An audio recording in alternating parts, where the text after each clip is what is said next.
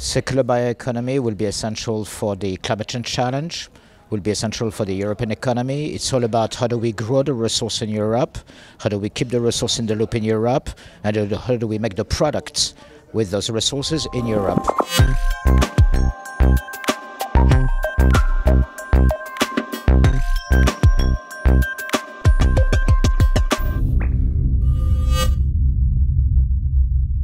Well, the bioeconomy is actually all the sectors that use biomass and produce biomass. We're talking about food, feed, bio-based products, plastics, bioenergy, biofuel. Or the bioeconomy strategy looks at making this production system circular and sustainable. And the circular economy strategy has a link to the bioeconomy in that, of course, both want to be as resource efficient as possible, produce less waste, and if there is waste, reuse it for something else.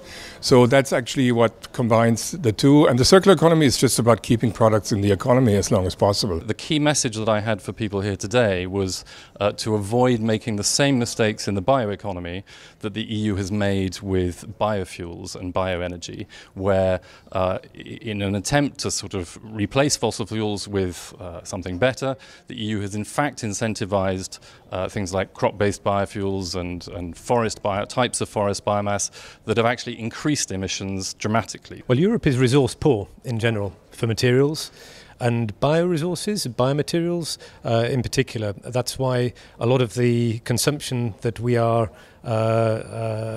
consuming today is actually based on biomaterials that come from outside Europe. About 33% of our biomaterial footprint is coming from outside Europe. So if we want to be more self-sufficient, if we want to increase our effective use of our own biomaterials, we need to look at how we can use them better. What is from my side very important that we involve a lot of people in this movement, that people on local level, on regional level are involved together with NGOs, and that at the end of the day people recognize that this is the world challenge and we all together must answer on this challenge. And inside bioeconomy, circular economy are answers on climate changes and on the better use of resources. So the bioeconomy, we have the resources, we have the talent, we have the skills, we have the technologies, we have the companies to run with it.